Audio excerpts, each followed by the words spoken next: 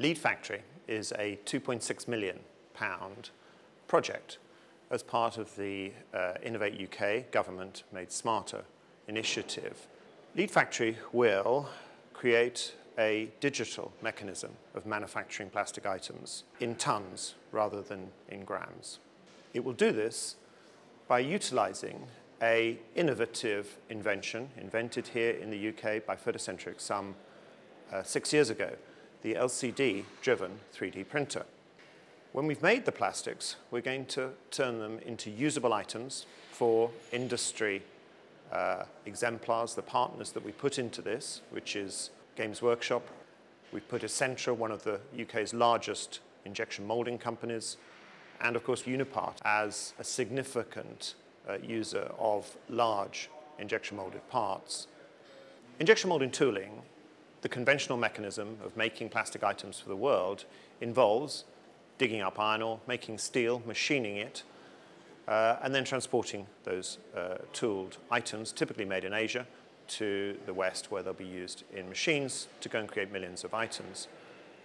By their nature, a large order is typically run at one time, so stock holdings are very large and transportation costs are large, with a very large embedded carbon footprint. Digital manufacturing can take place in the quantity that you want, at the place that you want it, and you have design freedom.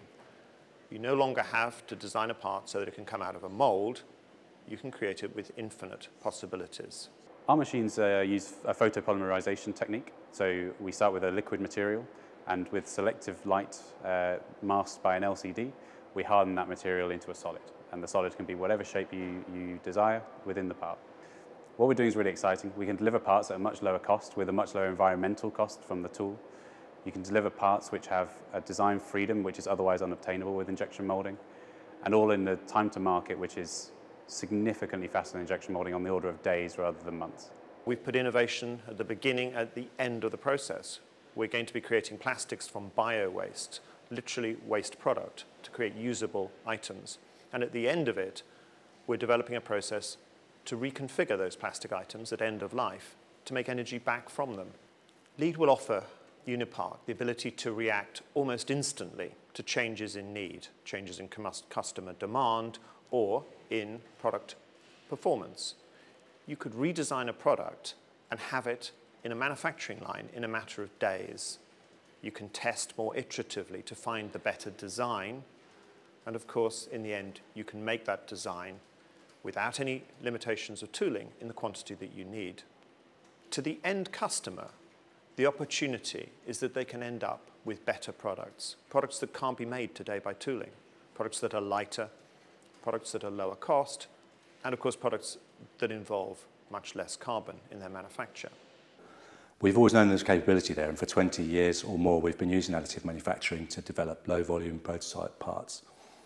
But there's a new requirement from the industry, from our customers, to be able to be more flexible with our manufacturing, more agile, down to the point where we need to be able to supply almost batch size one capability, but at the current production volumes. And additive manufacturing, once we can scale this up to a point where we can manufacture at the rates that we currently do with injection molding, in the future we would like to be able to bring that plastic manufacturing capability in-house and to have basically a local manufacturing capability to supply all of our needs for plastic parts into the business through an additive manufacturing route. That would give us much more flexibility and agility to respond to current customers, new customers, existing products and new products. In essence, Lead Factory offers numerous advantages to the purchasing team, the supply team, the design team, and to the finance team as to how to make a better factory operating with digital products, not conventional ones.